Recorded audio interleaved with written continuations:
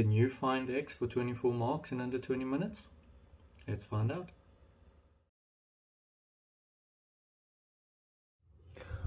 Okay, let's get started with question 1. Okay, so question 1 is just your algebra and everything. So question 1.1 says, given x squared minus 2x minus 4 equals to 0, and we need to solve for x. Okay, so pretty straightforward. We have a polynomial over here, and we just need to factorize it. Okay, so we find our factors of 24, which is 2 times 12, 6 times 4, 24 times 1. Okay, but now we need to find a set of factors which will give me minus 2. So I can see that if I take negative 6 and plus 4, I'm then going to get minus 2 over here. Okay, so 2 brackets, x in each bracket. Okay, now because this number is negative, the larger number needs to take the negative, so minus 6, and then we have plus 4 over there. Okay, and that's going to equal to 0. Therefore, we can round off by saying that x equals to 6, or x equals to negative 4. Okay, now 1.2.2, they've given us another polynomial over there, and then please note in brackets it says correct 2 decimal places. Okay, so the minute you see 2 decimal places, you know you need to use quadratic formula. So x equals negative b plus minus the square root of b squared minus 4ac all over 2a. Okay, now we just substitute in, this is a, that's b, and that's c. So we're going to get equal sign negative 3 plus minus the square root of negative 3 squared is going to give you 9. Minus 4, a is 2, c is negative 3. Okay, now note that for this to be a real root, either a or c needs to be negative, so that this here becomes positive. Okay, and that's all over 2 times 2. So therefore, we're then going to get, if we plug that into our calculator, okay, we're going to get x1 is going to equal to 2.19, or x2 is going to equal to negative 0.69. Okay, so that's just some calculator work. Then question 1.1.3 is an inequality question. Please, you need to solve this with a graph. You can't solve it any other way. So the first thing we're going to do is I'm going to take that over. Okay, so I'm going to have x squared plus 5x minus 4 is less than or equal to 0. Okay, now we can factorize. Don't change this to an equal sign. So let's factorize quickly so we can see what our roots are going to be. Okay, so x in each one over there. Let's see, the factors of 4 is 2 and 2. That's not going to give me 5, but 4 and 1 will. Okay, so if I have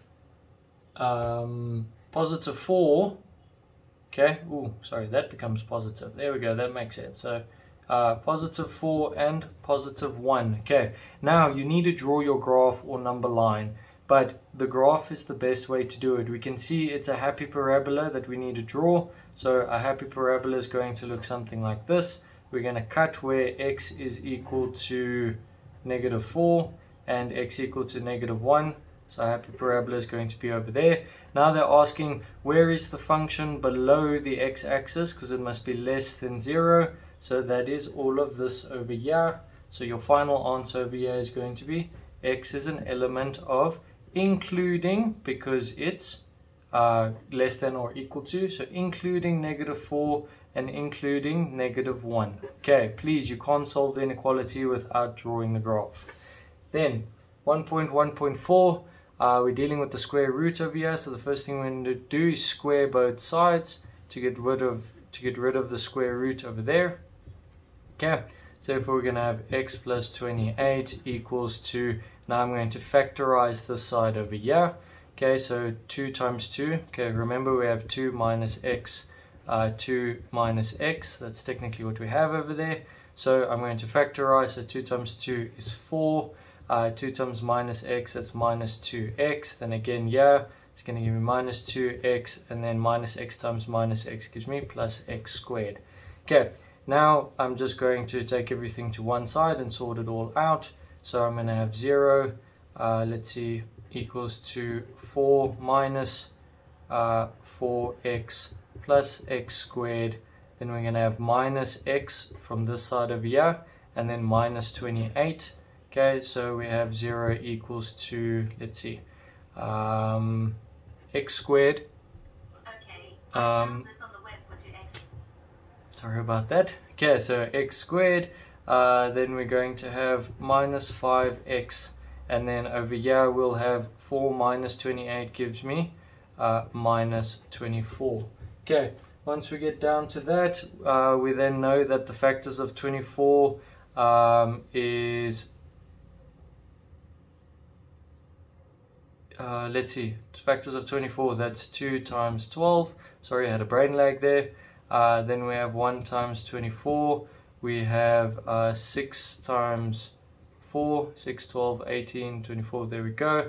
And then we have 8 times 3. Okay, now we need negative 5 over here, so we can see that 8 and 3 will give us the negative 5, and 1 needs to be positive, so we'll have x minus 8, and then we'll have x plus 5. So therefore we're going to get x equals to 8 or x equals to minus 5. Okay, that's 1.1.4. Now 1.2 looks at your simultaneous equations. Okay, so please take the simpler one over here and make it your subject. Don't try and make this complicated one your subject. So I'm going to make x my subject, therefore I don't have to deal with fractions later on. So x is going to equal to 2y minus 3. Okay, I'm going to call this equation 1 over here. Okay, now I'm going to substitute equation 1 into this one over here. Okay, so now I'm going to have, wherever I see an x, I substitute this in. So 2y minus 3 times y plus 7 equals x squared plus 4 2y minus 3 squared. Okay, now I just need to distribute in, factorize over there, FOIL out, and then we can solve for, what have I done? I've made a mistake, yeah, aha.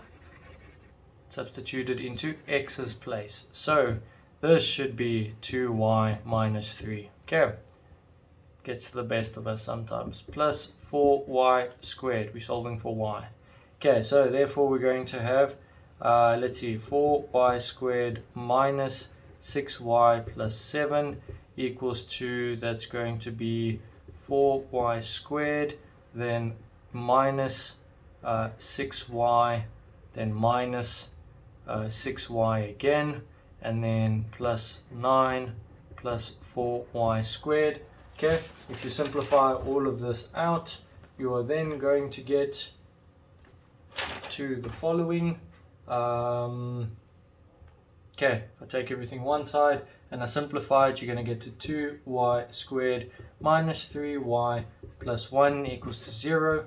Okay, and therefore when we use the quadratic formula, we shall see that y equals to a half or y equals to 1. Okay, now we need to solve for x. Now we just plug in y equals a half into equation 1 and y equals 1 into the equation 1. So x, that's y1, that's y2. Okay, so x1 is going to equal to 2 times a half minus 3, and then that's just going to be 1 minus 3 gives you then negative 2. And then for x2, we're then going to have 2 times 1 minus 3, and then we end up with 2 minus 3 gives you minus 1. Okay, therefore we'll have the coordinates of minus 2 and a half, and we shall have the other one of minus 1 and 1. Okay, and then we've solved for 1.2. Now 1.3 is quite a complicated question. Okay, so 1.3 says the roots of the equation are given as that. Okay, that's your quadratic formula. X equals negative n plus minus the root of n squared minus 4mp all over 2m, where m, n, and p are positive real numbers. Okay, so we know that they're positive real numbers. The next thing that states there is that m, n, and p in order form a geometric sequence. Okay, so we need to know what geometric sequence is, and then it says prove that x is a non-real number. So for x to be non-real, 1.3, we got to prove that the square root of n squared minus 4mp, okay, we got to prove that everything under the square root is less than 0. So we need to show that n squared minus 4mp is less than 0. Why? Because then we have the square root of a negative number. Okay, but what did they tell us there? They told us that mnp, in that order, mnp, is a geometric series. Okay, what do we know about geometric sequences or series? We know that they have a common ratio. So we can find the common ratio over here. So common ratio would be this one divided by that one, and this one divided by that one. So we have n over m must equal to p over n. Now we can get an expression that's going to look something like this up here. So we're going to have, take that over, that becomes n squared equals to pm. Okay, now I'm going to take it over, so I'm going to have n squared equals to minus pm equals to 0. Okay, so now we have an expression for n squared, and we've created this expression here. Okay, now the next thing we're going to look at is this delta part over here. Okay, so from the quadratic formula we know that delta equals to the square root of n squared minus 4mp. But we've just shown up here that n squared equals to m or pm. Okay, so I'm going to substitute pm into this formula over here. So therefore delta is going to equal to the square root of pm minus 4mp. Okay, same thing because of multiplication. Therefore we're going to end up with the square root of 1 minus 4 is going to give me negative 3 mp. Now because this here is negative, we're going to then get in the quadratic formula x equals to negative b plus minus the square root, or okay, then that's b squared minus 4ac all over 2a. Okay, in this case they gave it in terms of m and n. Okay, this part here is delta, so I'm going to substitute what delta is equal to into there. So we end up with x equals to, using what they gave us, negative n plus minus delta was the square root of negative 3mp all over 2m. Therefore, because delta equals the square root of a negative number, okay, we can then say, conclude, therefore x is non-real, because we know that over here pm is equal to n squared because it's a geometric sequence. Okay, and that's how we go about doing this question. Okay, if you guys are managing to finish this question around the 20-minute mark, then you guys are on track for your exams at the end of the year. If this content is helping, then please leave a thumbs up on the content. It does help me out a lot. Please consider subscribing to the channel down below.